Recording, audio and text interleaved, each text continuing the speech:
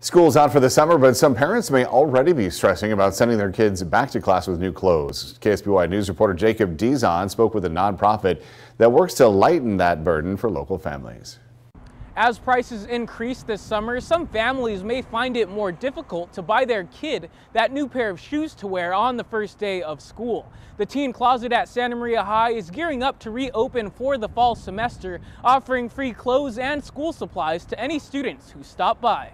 We have everything from teen girls clothing to boys clothing. We have prom dresses. We have Dress for Success clothing as well. The local nonprofit Children's Resource Network of the Central Coast operates the Teen Closet at Santa Maria High School. Programs manager Lori Klemowitz says she expects more students will be lining up this coming school year. A lot of people are struggling with the whole COVID thing and just, everything's gotten more expensive. So I think this will be a great resource for some of those families who need that extra little help. The Teen Closet is open once a week at lunch during the school year. Students say it's an important resource for many of their classmates. That's when school comes in handy, when they have enough to provide for the students when they can't provide for themselves or have enough to help to get the stuff they need. I feel like it'd be more of a confidence booster, or like they don't have to worry so much about their clothes, because school isn't really much about clothes. It should be just about the education. Recent data gathered by global company James Lang LaSalle shows that this summer more than half of parents are cutting back on their back-to-school budgets due to inflation,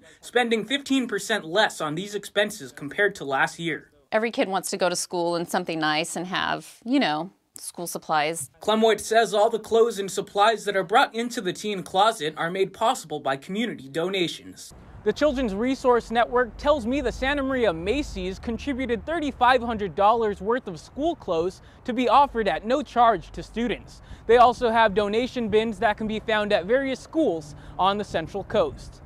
In Santa Maria, Jacob Dizon, KSBY News. And the nonprofit has another teen closet for students at Nipomo High School as well.